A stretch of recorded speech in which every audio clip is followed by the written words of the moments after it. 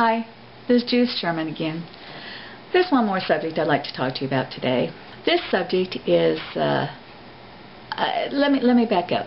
I've been taking the Dale Carnegie course. One of the exercises that we had to do was go through the first 9 subjects of how to be a good person, how to be friendly. I decided to take one. We were challenged to take one of those 9 things and work on it during the week and then report back in 2 weeks.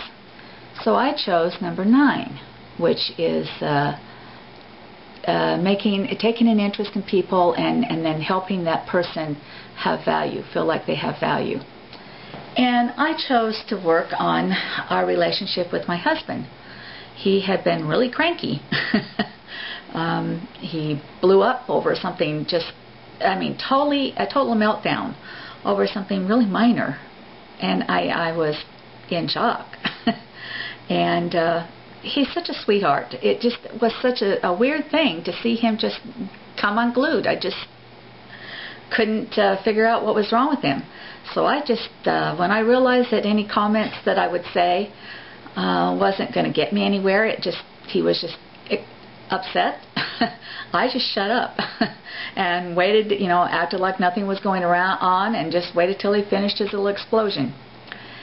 And when I had the class, I realized that maybe I wasn't treating him right. Let me rephrase that. I had not been treating him right. I didn't make him feel important. He made comments all the time. Judy's going to do what Judy wants to do. Doesn't matter what I have to say. She doesn't care. Well, that said a lot. I am a very independent-minded person, in case you couldn't tell. And I make decisions easily for myself. But I had forgotten that there's 2 of us. And I was not taking his feelings about things into consideration. And so I decided that I needed to spend more time in making him feel valued, making him feel important. And you know what? It wasn't that hard.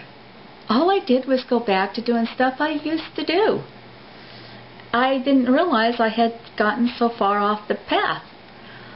And so instead of staying up and working on the computer all night, instead of working on videos, instead of doing all the things that I had been doing and totally ignoring him, I decided to just put the things down, go to bed with him, talk, just have good time with each other, watch movies, rub his back. Yes, he likes his back rubbed.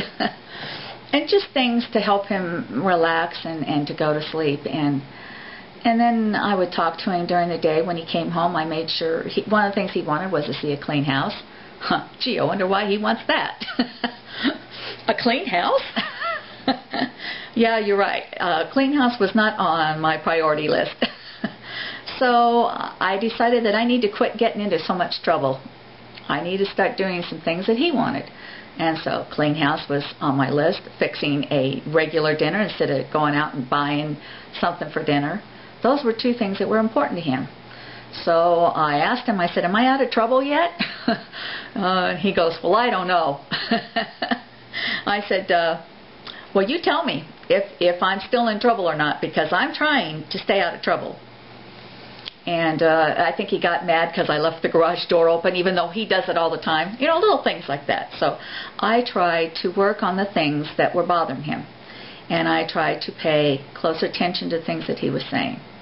Well, let me tell you, in 2 weeks' time, that man turned into an absolute teddy bear. I could not believe the difference. I have forgotten. I can't believe that I got so far off the track. I talk to people all the time about paying attention to your spouse and treating your spouse right, and somehow I didn't apply those things to myself. So my advice to you is pay attention to those that you're having a problem with. Let them feel valued. Let them feel like they are important to you. Tell them they are important to you. Tell them that you care about what they're thinking and feeling.